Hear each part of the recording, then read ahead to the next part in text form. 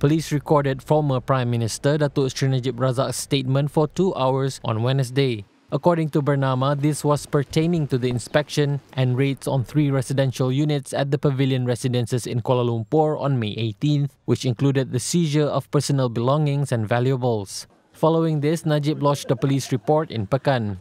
On Tuesday, police recorded a statement from Najib's daughter, Nuriana Najwa, over the raid at one of the 3 residential units. She had lodged a police report against the police's action and claimed that several items seized were her wedding gifts. Najib is being investigated for his alleged involvement in the mega scandal of the 1MDB investment fund.